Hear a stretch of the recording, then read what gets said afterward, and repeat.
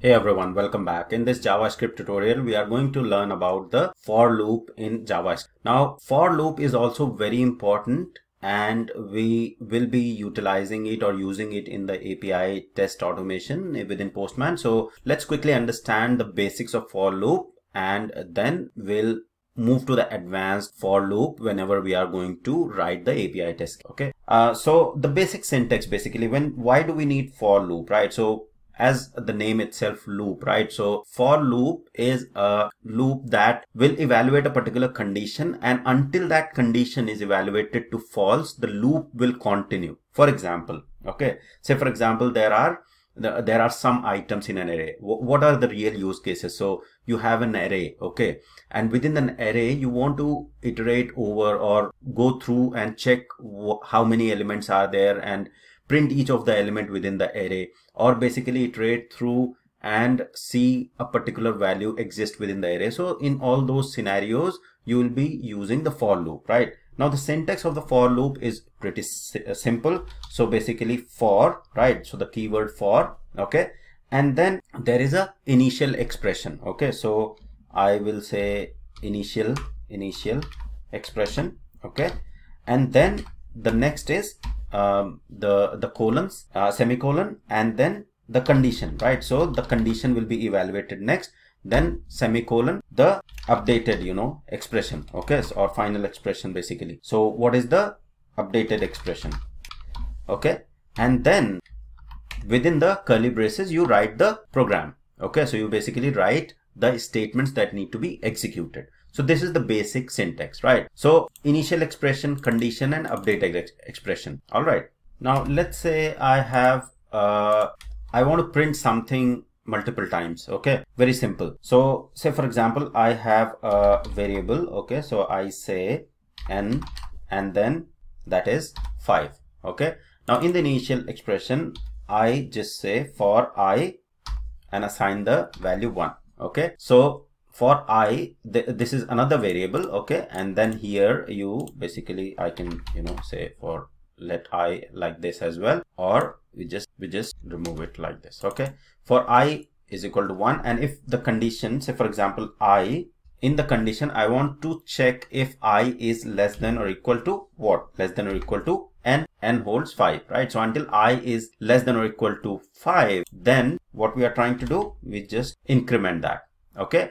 And then simply I want to print something on the console. Okay, so I'll say print or console.log RCV Academy. Okay, that's it. Now let's try to run this. Okay, so I'll open the console, clear it, and then send this request. So you'll see RCV Academy has been printed how many times? 5 times. Okay, so this is how the for loop will work. Okay, I can also define like this. I can say let keyword as well to define this particular variable. That doesn't make difference basically, so it will work exactly the same way. Okay, so now this is very simple for loop. Okay, now what is the real use case if for example we want to iterate through? Okay, so we want to basically have initial expression, check for the condition, right? So this is the initial expression. Okay, we have defined a variable I and initially assigned a value to 1. Then we are checking for a condition that I is actually until I is less than or equal to n. Okay, so what happens is when first time the execution starts, right? So the value of I is 1. Okay, then in the first run I is checked against the value of n, which is 5. So 1 is less than or equal to 5. Yes. Then what happens? It comes and prints RCV Academy. Okay, and then increments. Okay, so basically I then becomes 2. Okay, so initially I was 1, then it became 2, it printed, right? So it printed RCV Academy once. Then again I is less than or equal to 5. Yes. Okay, again print, because the condition is still evaluated to true, then incremented to 3. So this happens until this condition becomes false, right? When this I is incremented, say for example I has become 5. Okay, so 5 is equal to 5. Yes. Okay, then increment happens after 5 print statements, increment happens and the value of I becomes 6. Then the condition is again evaluated. 6 is less than or equal to 5. No, this becomes false and then the for loop is basically exited, right? So that's when basically based on this condition, until this condition is evaluated to true, the code block that is within the parenthesis, within the curly braces, will get executed until this is evaluated to true. Okay, now what is the use case in the real scenario? Say for example we have an array. Okay, so let me comment this. All right, and say for example we have an array and it holds some of the numbers. Okay, so say for example I say just numbers, okay, the name, and then within the square brackets I just add some numbers, okay, couple of numbers. Now if say for example I have to print all the values within this particular, or whatever values are there within this array, I want to print on the console, right? So for loop is a very ideal loop that we can basically use. There are other loops and other methods as well to basically print these numbers, but let's understand how we can do it with the for loop. Okay, so now we have also understood about the length property of the array, so which will give the length of the array or the number of elements that are there within the array. Okay, so now we know that this number holds the array. Okay, so if I say console.log and just say num, okay, then it will print the whole array on the console. All right, so you'll see the whole array has been printed. Okay, now if I say let's use the for loop. Okay, so we want to iterate through or just go through this array and print each element that is contained within the array.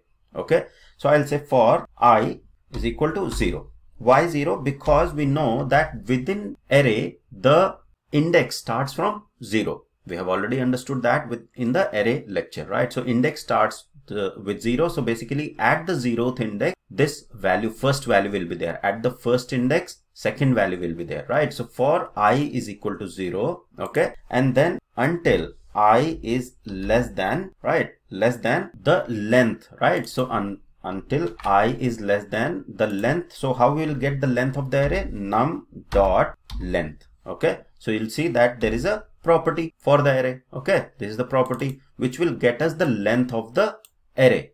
Okay, and then we'll increment I. Okay, so we'll say I plus plus. Okay, and then how we are going to get the values on the console? We'll simply log the values, right? Now in order to fetch the values, we know that we have to provide the index, okay, of the value. Now we can simply say within the square bracket, what will hold the index? The I. I will iterate from 0, okay, and num dot length will have the length, the total length. The length of the array is 5, right? So basically until I is less than 5.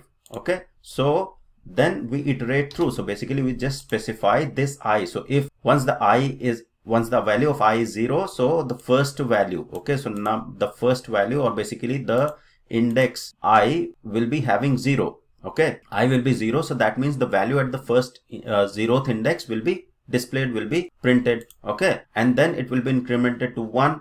I will be incremented to 1. In the next iteration, this value will be printed. Then it will be 2. This value will be printed. Then it will be 3. This value will be printed.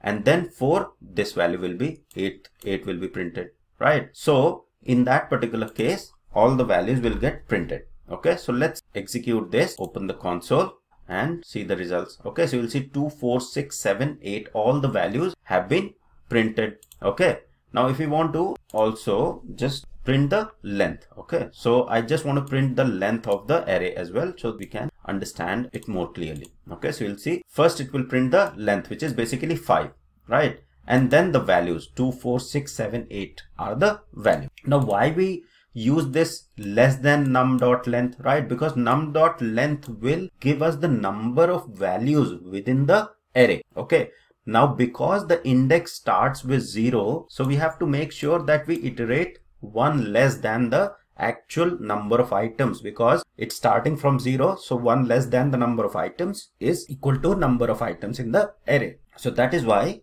we use it less than the length, right? If we do it equal, or basically less than or equal to, okay, then in that case there is no value that exists at index 5, right? Because 0, 1, 2, 3 and 4, there is no value that is at index 5. So if we do like this, you will see that it did execute but then at 5th index there is no value at all, right? So that is why it has displayed undefined in that particular case. Okay, so this is basically the real usage, and this is what, or in the response, API response, there will be, arrays. We might be required to fetch the contents of the array and then compare it. So that is where we'll be using the for loops. Okay, there are other loops as well and better approaches which we'll be learning, but understanding all these basics is important, because then you will be able to compare which one is the best one to use in a particular situation. Okay, so that's all for this video. I hope it was helpful.